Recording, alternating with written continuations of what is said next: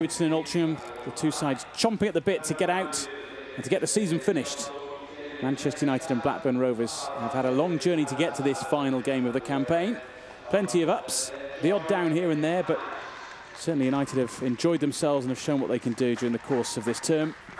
Blackburn Rovers, for the second successive season, qualifying for the top division in the merit group, so they're very happy with the performances of their youngsters as well. And let's confirm the two lineups for you here tonight in Altrincham.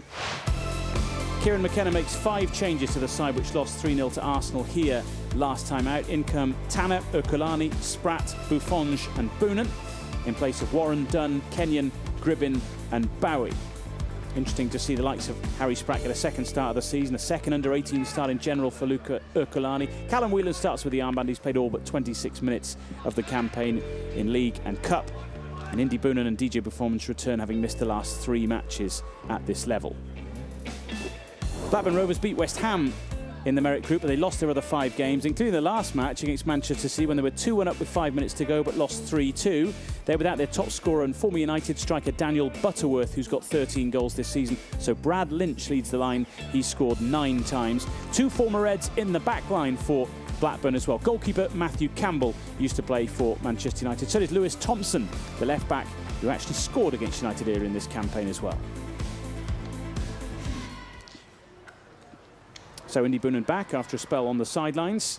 One of those who can certainly add goals from wide positions, either right or left in the midfield area. 6 for him this season, adding to his 7 last term. DJ Buffonge starts as well, wearing 10. He's had a little spell up with the reserves as well as the 18s this season, and a bit of time on the sidelines as well. Buffonge has 7 goals for the season as well. Referee Lewis Raper going through the housekeeping with the 2 captains, Messrs Whelan and Callum Wright, former Everton youngster. It's at this time of the season where you take stock and you look back a little bit to what the youngsters have achieved, what they've managed to do on the pitch this season, as well as off it, how they've acted, how they've behaved. Kieran McKenna.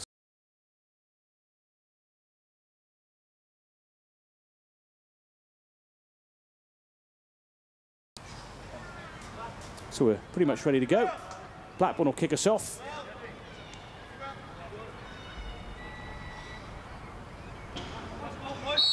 The curtain comes down on another season full of challenges, experiences and goals.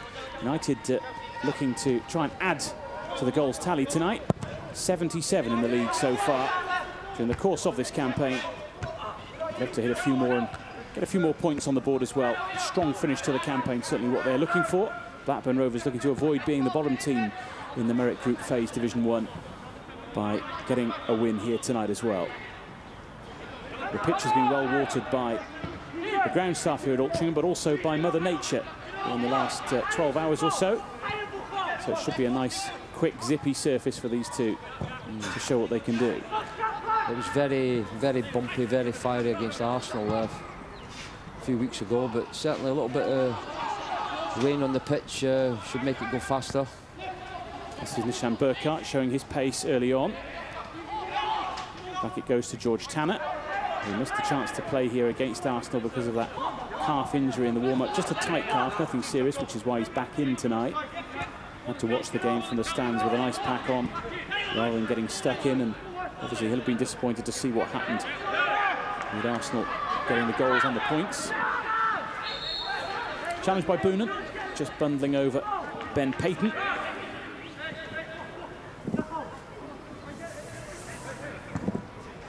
Trying to take it quickly here, looking for Brad Lynch, but it's too quick even for him.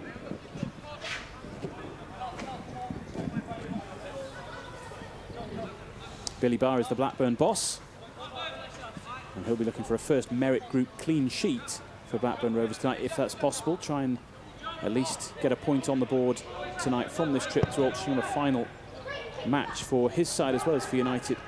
And what's been an intriguing season for both these teams. Blackburn scored an average of nearly 2 goals a game in the regular season, but that's been cut in half in the merit group phase as they're up against the teams who finished in the top places in the south as well as the best of the north. DJ Buffonge wins it back. Now it's a chance for Burkhardt to race through, but Matthew Campbell very quickly off limits to get rid of the danger. And Durnley just almost slotting him right through there. He skipped off the surface.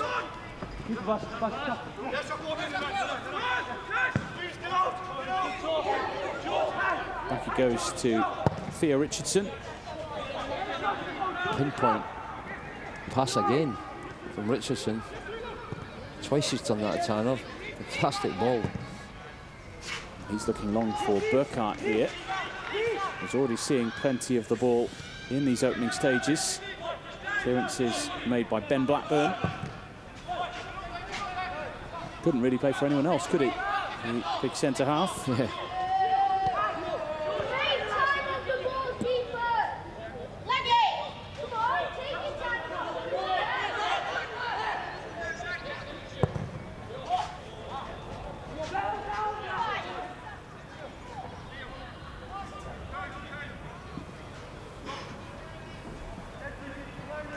Well, he's certainly got the team going after a couple of results which they didn't enjoy. The 2 defeats at the start of the campaign.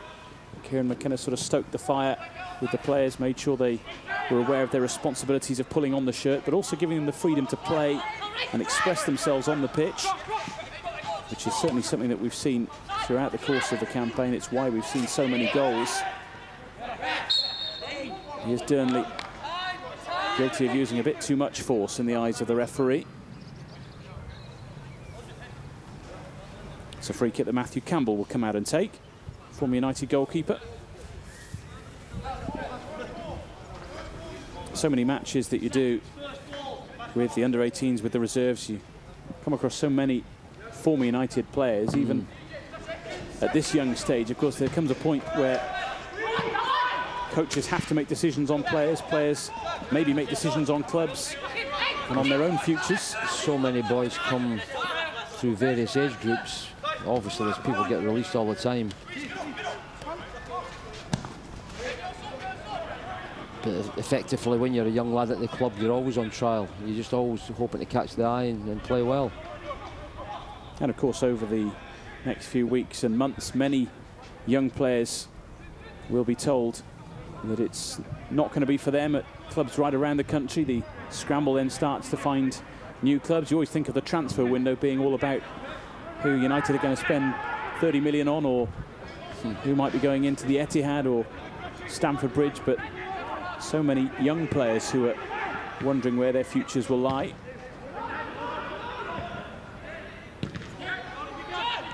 And of course, other youngsters hoping to be the next Marcus Rashford or the next Jesse Lingard. Well, that's what the players at Manchester United have got to aspire to. And why not? You've just got to be sort of hoping, and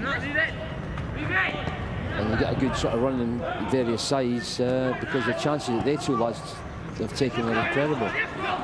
There's a chance for Blackburn to gallop forward. Good defending though from Harry Spratt, who needed a bit of help from his goalkeeper, and that's gone behind for a Blackburn corner. It could have been a bit awkward in the end, really. Sometimes you just probably make sure you just clear the ball. Richardson would have been under a little bit of pressure there.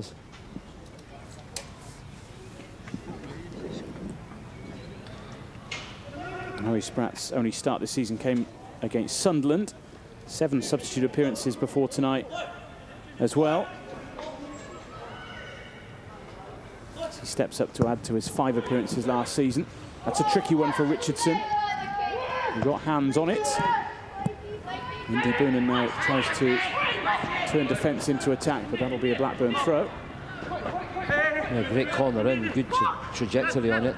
Difficult for defenders and the goalkeeper. Here's Blackburn. Showed too much of that to Durnley.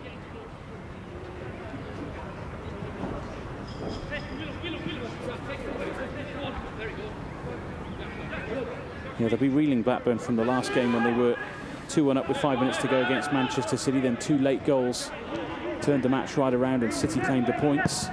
And they put an extra bit of determination in their minds perhaps tonight to come here and make sure they see the game out if they're in front. Something that United have perhaps at times this season struggled to do. Albeit there have been plenty of matches that have been won by this under-18 side. What will encourage Kieran McKenna and the boys, I think, is the ones that have got away were all winnable at one stage of the match when United were either on top or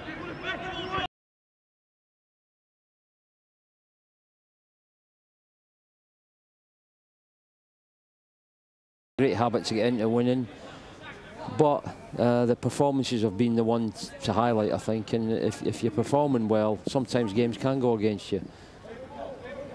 That FA Youth Cup tie at Old Trafford, obviously one that springs to mind, 1-0 up and losing by 2-1, but it's all part of the learning curve, isn't it? I think Foul on Hamilton. That's exactly it. It's, you know, fantastic goal from Chong in that game, incredible, sort of almost like a bicycle kick, but they turned it round in the last 10 minutes and you're out. Hard one for them to get over because you've got a great tradition in that club, but they bounced back from that and gave some great performances since then. And for many of this United side, there's always next year. For some, they'll have to step up to the reserve side, or maybe their future lies elsewhere. All the way through to Matthew Campbell. Of course, this is a Manchester United side tonight without various regulars, the likes of Jake Kenyon, Tyrell Warren, Leo Connor, Angel Gomez, Josh Bowie, Aidan Barlow, Callum Gribben, who's popped down in the last few games. Some of those will be involved with the reserves on Monday. Another free kick, this time that goes Blackburn's way. That's more than half a team there, really, that you just mentioned. But, as you say, a lot of these lads have been playing in various under-21 games, and that's what it's all about, pushing up the ladder.